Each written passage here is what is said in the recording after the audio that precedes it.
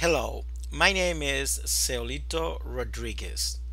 This short presentation is about the title and abstract of scholarly writing.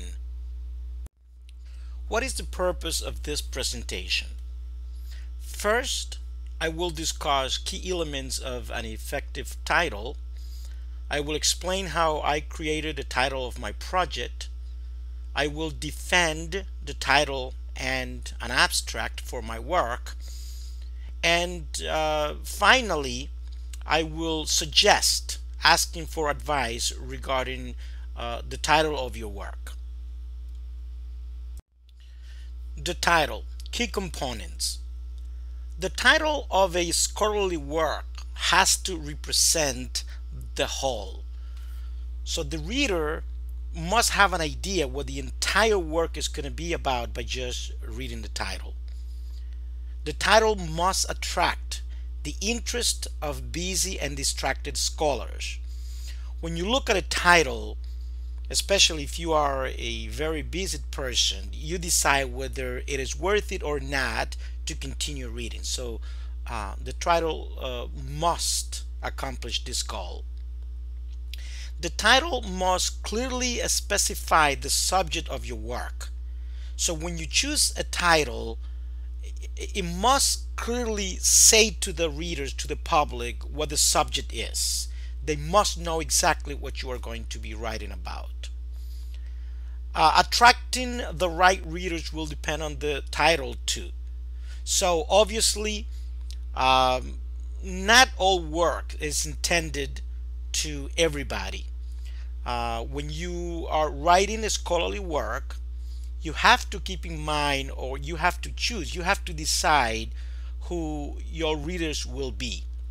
Or in other words, what is the main community for whom you are writing this subject.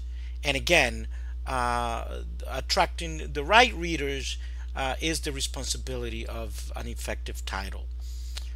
Finally, the title should be informative. You need to inform the subject. You need to inform your intention. So all of these are key elements. All of these are responsibility of a good and effective title. I have chosen three titles for my subject, and the reasons why I chose these titles. Well, actually, out of these three titles, I have chosen one, which is number one, and it goes Bitcoin, the virtual currency that is revolutionizing the way we pay for goods and services and accumulate wealth. Title 2, Bitcoin, the virtual currency that has the potential to disrupt traditional banking. And 3, can Bitcoin disrupt the world banking system the way we know it? So far, I think that I'm gonna go with number one. Um, I have asked a couple of friends in the technical community, a couple of colleagues. They gave me some ideas, and actually, these are not even the original titles that I originally created. So, based on the information or based on the feedback that I got from those friends, I actually modified these titles. And so far, I think I'm gonna go with number one. That may change, however. Now, why do I think that these titles are effective? Well, first of all, I believe that they represent the whole. So somebody looking at this title will have information about the entire project, what the project it's gonna be about. At least that's what I hope. Number two, attract the interest of busy people. I definitely think that these titles attract busy people. Anyone that has a little bit of interest in this subject, that has read about it, looking at this title will go like, uh-huh. Um, at least I know I would, and I'm hoping that many people would also.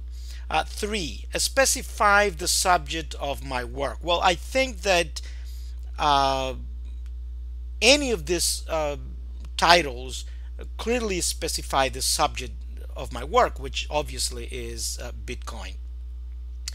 Four, they attract the right readers.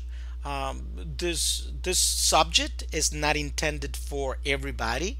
Obviously, this is more for the technical community, people that, but at the same time, it may attract people that are not technical, people that are in the financial sector, or people that are in the legal community. And again, so those are the readers. That is the audience that I'm trying to attract with this work. And finally, I believe that either of this title is informative. So those are the reasons what I think they are effective, and that's how I got uh, to come up with this three titles. And again, so far I think I'm gonna go with number one. The abstract, key elements. The abstract has to attract the right audience, similar to the title, but the abstract contains more content. The abstract must develop their interest in reading the work in its entirety. In other words, once the title has done its job and attracted, the right people, it is now the job of the role of the abstract to basically develop interest in continue reading the entire work. The abstract must provide further information about the main subject. The abstract must clearly indicate the contribution of the paper in more detail than the title. The abstract must provide information about the type of contribution. And finally, the abstract is a summary of your contribution. It must summarize the entire content of the work. Keywords, main points. When writing a scholarly work, it is important to think about keywords before writing an abstract. You should identify 3 to 5 keywords, and basically you use these keywords to help you focus attention on the major subjects of your work. My keywords are a Bitcoin, virtual currency, distributed network, legality, and volatility.